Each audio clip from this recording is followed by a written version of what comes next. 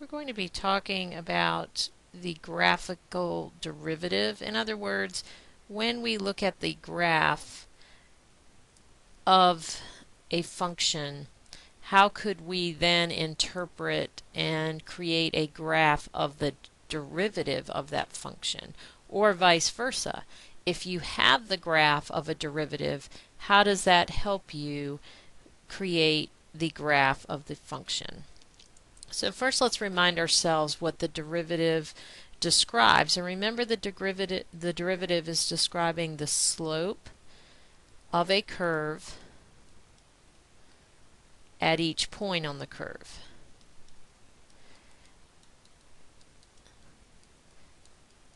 Now, remember that slope takes on meanings and applications. For example, the speed of the car would be the slope, or the speed at which anything is changing, the rate of change of an object. So we can graph not only where a function is, but we can graph how fast it's going at any point. Now, let's think about our two graphs. We would have a function graph and we would have a derivative graph. The function graph tells us where we are at any point. The derivative graph tells us how fast we're going. And it's very important to keep that straight. So when you're looking at a function graph, that answers the question where. When you have a derivative graph, that answers the question how fast. So what would our units look like? Well, typically our x-axis is a unit of time. Where are we on day 1? Where are we on day 2? Where are we 5 minutes from now, 10 minutes from now, so on. May not be an actual unit of time, but it certainly represents that concept. The y value for each is going to take on a different value. When we're asking where something is, that's going to be a certain location. Maybe it's the number of miles we are from a certain point.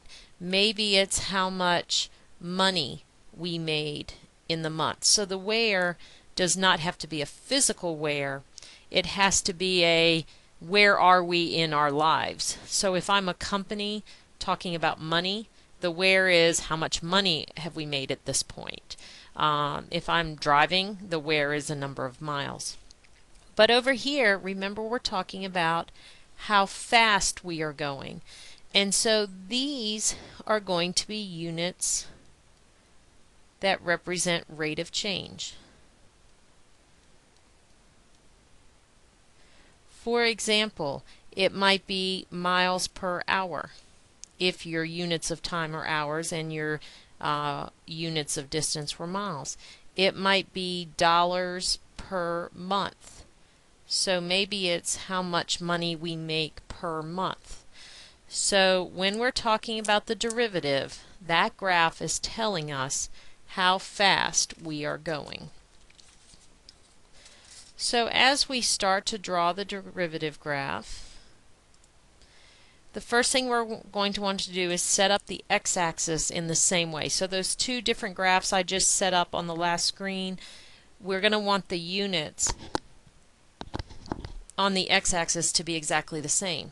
But the y-axis are going to represent different units. So we typically don't put them on top of each other, but we might put them we don't overlay them, but we might put one above and one below.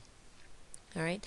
Then we're going to look at several x values, determine what the slope's doing, and then we'll interpret our graph. So let's take a look. So this right here will be our f of x. And let's make our units of time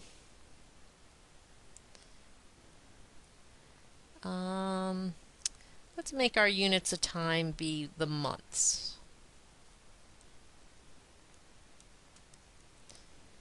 And let's make our y-axis our profit. So our y-axis is dollars. So remember, this is the graph of our function. So if I asked you what was my profit for the second month, the profit for my second month would be right here, and the profit was 0. Okay. Now, if I wanted to know how fast my profit was changing, so is my profit decreasing? Is my profit increasing? Is my profit stagnant? What's my profit doing? I need to look at the graph, or I need to look at the derivative. And so this is how much my profit is changing per month. So it's the change in profit. So even though I made $0 in profit on the second month, is there hope for me? Is my profit increasing or is my profit decreasing? Well, let's stick to that point, and let me draw in a tangent line right here, because when we talk about slope, we're really talking about slope of a tangent line. And unfortunately, that's not too good a news, because at the second month, my profit was $0, and the slope at x equals 2 is negative. And so now my profit's going to go even lower, as is indicated by my profit at 3 months. At 3 months, I had a negative profit. Okay, so the units here might represent thousands of dollars. So profit in thousands.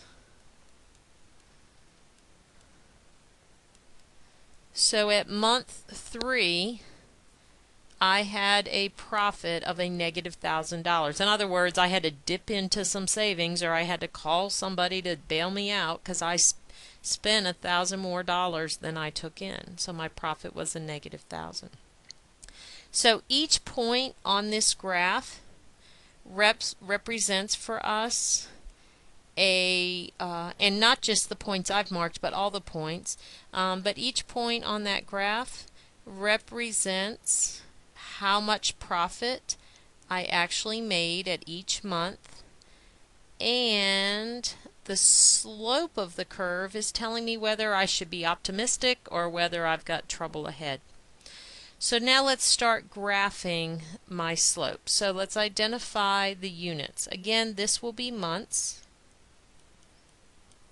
and we want to try to set up the tick marks for the x-axis exactly the same, so that we'll be able to compare. I was going to lose everything. Okay, now my y values take on a totally different value. Okay, these are going to be the amount of money per month. This is going to be our slope. So where am I at exactly this month? I'm going to use the top graph. What does my outlook look for next month? Am I going to improve or not improve? We're going to look at our slope graph. When I do this, what I like to do is a couple of key points first, and then we'll sketch in the whole graph. So let's talk about a few key points. Let's talk about and I'm going to do them in red as we go. So I'll circle this first one. That is at x is 0. At x is 0, the company is happy. So at the beginning of this year, we made, right at the beginning of the year, we had $4,000 in profit. That was one of our highest profits we'd had in a long time.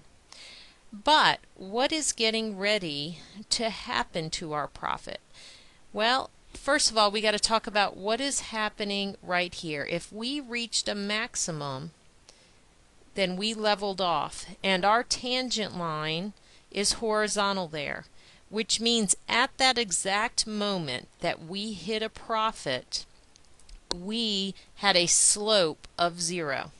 So notice where I put the red dot down at the bottom, because at x is 0, even though I made $4,000 profit, at one moment in time I stalled. I wasn't improving, but I wasn't decreasing either.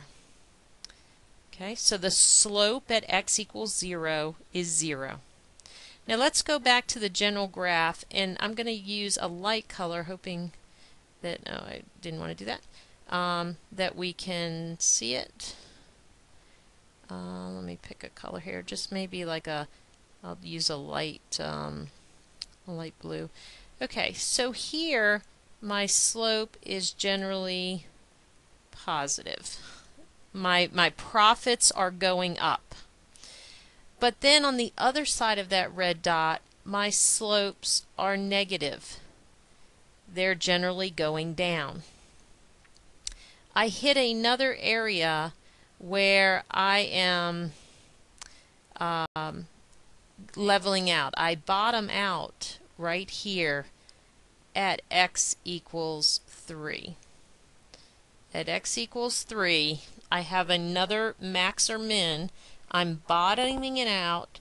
The slope of my tangent line here is 0. So I can also go to that point down here and make a slope of 0. And then if I go back to that light color again,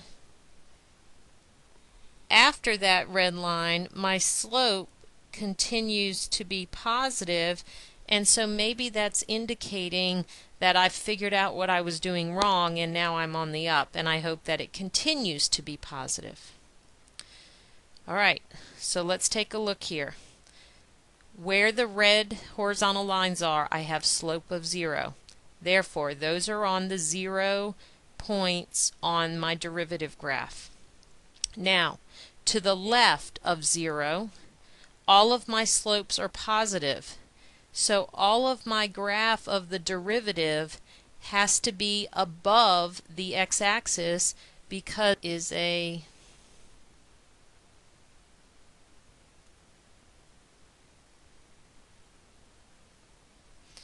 the slope below the x-axis is a negative slope.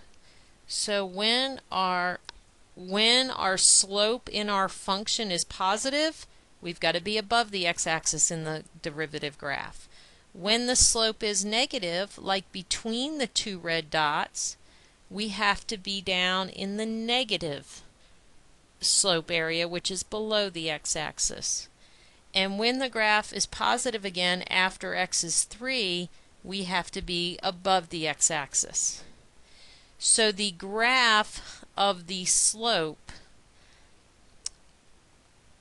is above or below the x-axis based on whether it's a positive slope or a negative slope. So remember, all the y values down at the bottom are the slopes of the function. Alright, so we've talked about what if our slope is 0. Let's pick a couple other points and talk about them. So let me switch colors here again. Let me go to green. Let's take this green point right here. That is at -3. So 3 months ago, last year, 3 months ago, we made another 0 profit. Now, even though our profit was 0 for that month, was it increasing or was it decreasing? Well, my slope is positive, so that means I'm going upwards. That means I'm improving. So my slope is a positive value, and it's a fairly steep slope, and we're just estimating here, but if I did this tangent line, it almost looks like it might be something, and this is an estimate, that my slope might be something like 5/1. That is, you'll see what I'm getting at in here just a minute, but that is a pretty steep slope, so I'm going to use that to estimate that the slope of the graph there is about 5/1. Okay, now without the actual equation, you can't do it exact. Now, let's talk about this next green point at x is -1. That is still a positive slope, but how does that green tangent look compared to the green tangent I drew before? It's still pretty steep, but it's getting a little bit flatter. And so if we said this was approximately 5/1, maybe this is approximately 3 over 1. In other words, it's not quite as steep. And so we would have a point something like this. Okay. And so the slope of this curve is a fairly constant slope in the sense that it's very smooth. It's changing at about the same, it's slowing down at about the same rate. It's going to be almost a linear change. Might be a little bit of a curve. If you actually drew a line there, you would be justified because this is a nice symmetric curve. So that gives us an estimate then of where the slope at -2 is. We would say it's somewhere between 5 over 1 and 3 over 1. Okay, and maybe this point right here that I just drew is a little low. Doesn't really matter there, but what we're saying is that as these green tangent lines get closer and closer to 0, the slope is getting closer and closer to 0. Notice that this green line down bottom, as it approaches that red dot, is getting closer and closer to 0 because the flatness of the tangent line up above is getting flatter and flatter or closer to 0. Okay. Now let's go between the two red dots. That entire slope is negative. Let me use purple for this one. That entire slope is negative. Let's talk about a few tangent lines. The first tangent line I'm drawing, I'll just label it 1, is a little bit flatter than the second tangent line I'm drawing, number 2. So first we're coming out of 0, so we're a little bit flat. Then we get steeper, but then where I drew number 3, it started to flatten out again. So it came from flat, got steeper, then got flatter. Now let's just pick some numbers to help us. Let's say that this might be close to that 3 over 1 like it was on the other side. For the next one to be steeper, that might go to our 5 over 1. And then to get flatter again, and it looks, even more flatter than that other one, but we might do 2 over 1 for that. And again, I'm really making up those numbers, and they're all relative. It doesn't matter if that's the exact slope at this point. We're just trying to get a feel for the graph. The units on the y-axis are slope. We just don't know what those numbers would be. Now, remember our slope is negative in the purple region, so we have to be down below. So first I had a slope somewhere around 3, then I had a slope somewhere around 5, then I had another one back at 2, and then I hit that slope of 0. So the graph in the purple region is going to do something like this. And I missed my dot there. Maybe I can just make it a big dot. Okay? Now, here's what students always say. Wait a minute, you said the slope was negative, but part of that purple graph is going up down in the derivative graph. But look at all these purple points I'm making. Remember, the y value here are the slopes. If you're saying, oh, but that graph's going up, you're actually looking at the slope of the slope, and that does represent something, but something different.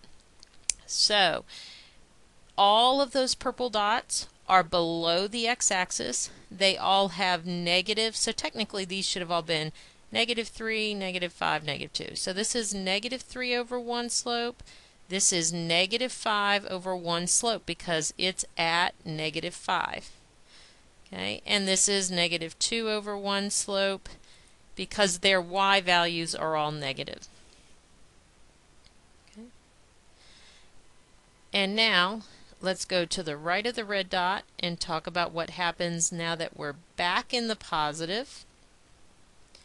And so we could look at something like this area, number 1, this area, number 2, and this area, number 3. In all of those cases, the slope is positive, so we will be above the x-axis on our derivative graph, and we will be getting steeper, but not nearly as quickly as over in the green area.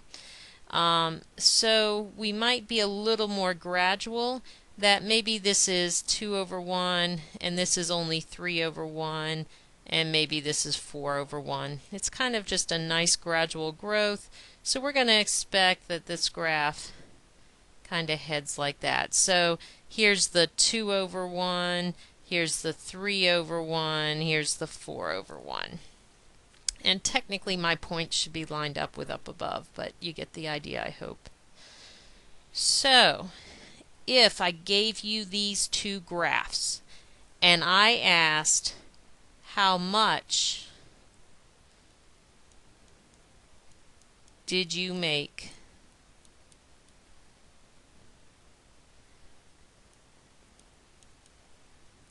in month 4, and then I asked you what's the outlook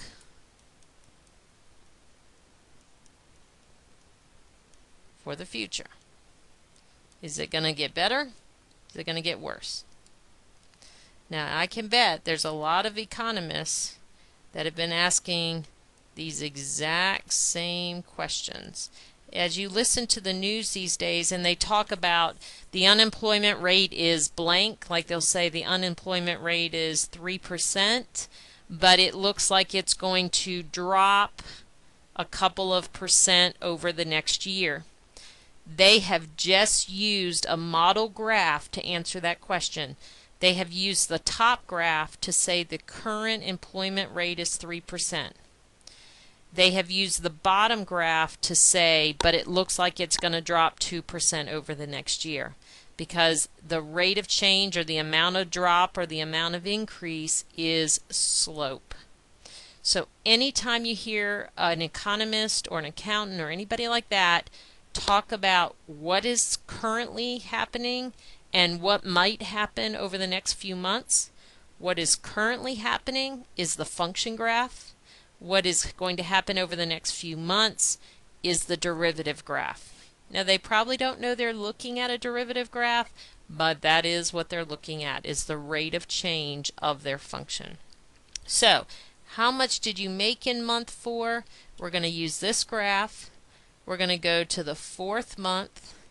We're going to find the y value, and maybe that's, if those were units of 1,000, if this were negative 1,000, maybe we made negative $500.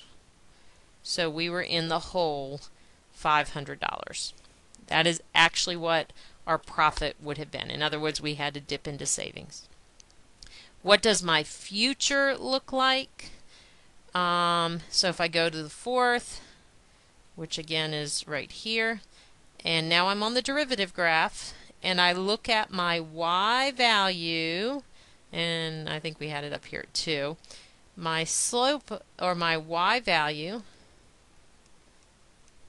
is 2, okay, or 2 over 1. And so what we would say is that we would improve $2,000 over the next month, or 2 over 1 as our slope. Okay, so we're going to look at this graph when we want to know what the outlook looks like. Are we going up or down?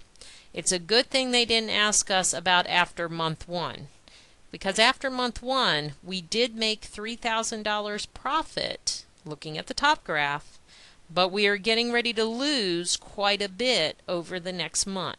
So if I am an investor in a company and I see that happening, I may doubt my willingness to help that company. Okay. I know that this can be confusing, but if you keep reminding yourself that the function graph, the y values tell you where, the derivative graph tells you the slope, or what the outlook looks like, or what's going to happen to that company in the near future. Now, I would pause, and you could pause your recording and really just, try this. But then when you're ready, the next example has to do with going backwards. Okay, so now we're going to go backwards. Let me get my blue ink. Okay, so now what we have is this is our derivative.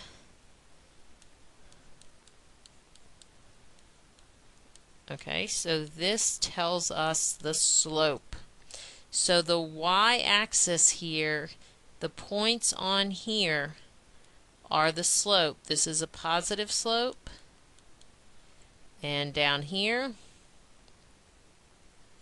is a negative slope. So this is telling us how fast our profit is growing. Now the idea is if I know where you started and I know how fast you're growing or not growing, depending on positive or negative, I can determine where your company will be. Let me say that again. If I happen to know where your company started, your company, and this is just an example in terms of the numbers I'm making up. Okay, but so again, if these are months, I forgot to mark this as months and months. And so up here would be dollars per month because it has to be a rate. Down here would be dollars. So if, for example, I knew that 3 months ago when you opened your doors, you had $3,000 in your account. Okay, so maybe this is what's in your bank account, however you want to look at this example. Okay, 3 months ago, so at x is -3, you had $3,000 in your account. I am now going to show you what your account's going to do from 3 months ago up to 4 months from now. So if the 0 were right now, I'm talking about 3 months ago, and I need to put an extra, let's say 4 months ago, so my tick marks match up there. Okay, so 4 months ago, you were at $3,000. That's where you were. Okay, that's your function. Now let's talk about how fast your bank account was changing.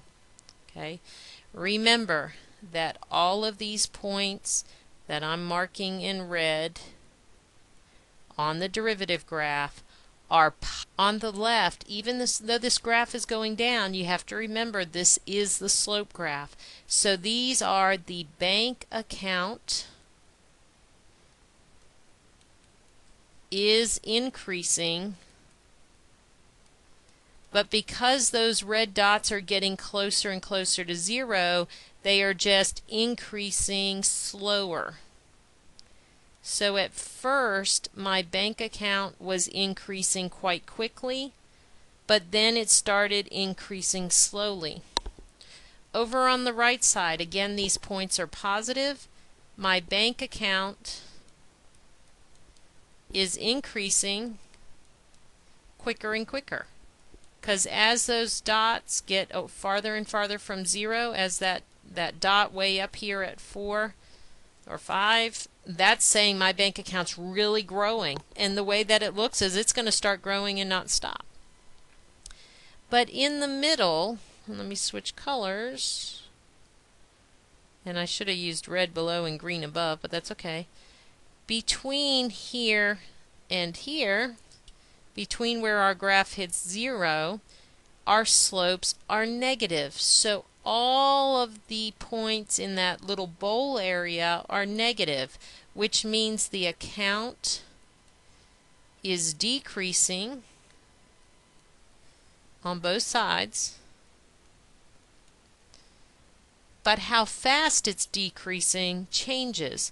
First it starts off slower because this first green point is closer to 0 than my second green point. Starts off slower, gets faster. So down here at the bottom, again, don't look at the flatness of this because this is the slope itself. That slope is like -4. We're losing $4,000 a month at that point. That's our biggest loss. And then it's decreasing, but it starts slowing down. We experienced this with the big, crash in the economy. Is at first we were still making some money. It crashed. It crashed very. It just kept. Started off just crashed there. It maxed out, and then it stopped falling. But companies still lost money for a while, but they just lost less money. And then eventually they started turning, or hopefully soon start turning a profit. Now let's talk about the 2 points where my graph hit 0. At those 2 points, that is where the slope equals 0, which means the tangent is horizontal, and that is where we either maxed out or had a min in our function graph, because remember the slope at that point right there would be 0, or the slope at that point would be 0. Alright, so here we go. Let's start with the point that I know we have, and that is, and again I just made it up, but that is at the -4 months. 4 months ago we had $3,000 in our bank account. The red dots up above says that my bank account was growing until -2. So my bank account right here and at 2. So again, if we use the blue dots, and let me put those blue dots, well I don't want to put those blue dots, but at x is -2 and at x is 2 is where we either maxed out or minned out. So from and technically this is -4, meaning 4 months ago, but from -4 until x is 2, so until this area right here, my bank account grew. And at first it grew more, and then it started to slow down. So I'm going to make my bank account grow, but as I get to that line I have to start to level off, because at some point my bank account started to level off. Now I could technically use my slopes to get exact points. So my first slope looks like it's at about 5. So technically I could go up 5 units over 1 unit and get my next point. And the next slope looks like it's at 4. I could go up 4 over 1 and get my next point. So you can, if we actually had the function and we could actually find the slope values, we could do that and get the exact graph. My point right now is you understanding what these two graphs can tell us, not necessarily that it has to be exact. Now, at x is -2, our graph does hit 0, which means we hit a max point, which means right here we level off. Now our bank account is going to start decreasing because my slopes up in the green area are going to all be negative.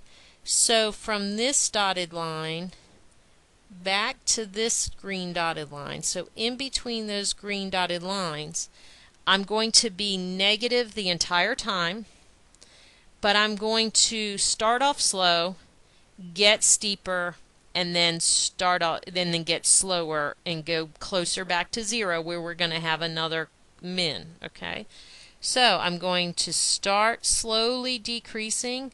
At some point I'm going to decrease really fast, but then I'm going to start to level out. And I'm going to be an optimist that my bank account didn't go in the negative. So remember, the graph I'm drawing is my actual bank balance. It is possible that this green line went down below the x-axis if my bank account got overdrawn. And if I were actually using values, then that would do that. Like if I were doing the 4/1. So for example, right here, that first dot looks like it's at -1. So technically I could go down 1, over 1, and get my first point. And again, so we could keep doing. And then the next one, -3, down -3, over 1, and get another point. So you can actually get the values to see if you went below the x-axis. So now I'm at the blue dot again. The blue dot has slope of 0. If it has slope of 0, that means we curve out. And now I am back to the red area, and I totally mixed up those colors because red usually means bad, but that's alright. So in the red area, we have a positive slope that's definitely getting steeper. So I'm going to start off growing slow, but then I'm going to shoot up. Okay. So all of these points on this graph represent my bank balance. All of the points on this graph represent the change my balance will have. And companies look at this stuff all the time because they want to know, are they going to have pitfalls, or are they going to continually grow, or when are they going to max out, and when are they going to min out, and can they make it through that rough period, and all of that. So understanding how to produce these graphs, number one, how to read them, number two, becomes pretty important when you're dealing in the working in the business field. Okay, so we did one example where we started with the function and made a graph of the derivative. Now we started with a derivative and we made the graph of the function. They're similar in style, but they're not all going to look that way. But I just wanted to use ones that we had room to write and take notes and that kind of stuff. Okay. Now the calculator, as I mentioned in the previous lecture regarding finding the derivative, can be helpful, especially if you have a function. So if you have the function y equals x squared, so we know that the graph of that looks like this. Okay, so that's my y equals x squared. If I put in the calculator under y equals, if I do n derive x squared comma x comma x, in this case do not put a number right here because I want it to graph this for all x's. Okay, so I want to graph it for all x's. If you wanted to know just the derivative or the slope at x equals 4, then you could put a 4 right there. If I do that, I'm going to, and I encourage you to do this on your calculator, is you would get a graph that looks something like that. So if you just took the graph, if you took the graph on the left and did the procedure of what we just did, your graph for the derivative, so this is the derivative graph, should look like that. So I show this to you because you can use this to practice. Now you can only use it to practice in this direction. You can't practice backwards on this. So if you take, well, I guess you could in the sense that if you don't look at the first graph, okay? So if you take, if you want to just make up a function, so make up a function like f of x equals 3x cubed, okay? Graph it in your calculator, see what it looks like. Draw the sketch of it like I did here. Okay? Then do the procedure that I just taught you on the last screen, and to check yourself, plug it into here. Now you could go backwards if the first thing you plugged in was, so if you plugged in n derive of 3x cubed comma x, and that was the first thing you plugged in, you would get your derivative graph, and then to check it, just go plug in y equals 3x cubed and see if you got what you thought you should. Okay, so you could use it backwards either way. So the calculator can't actually give you the equation, but it can help with the function. So have a little fun with this. Try not to get frustrated, and it definitely takes practice. And certainly ask for help if you need it. But this is what we need to talk about in terms of understanding the relationship between the two graphs. Until next time, keep working hard.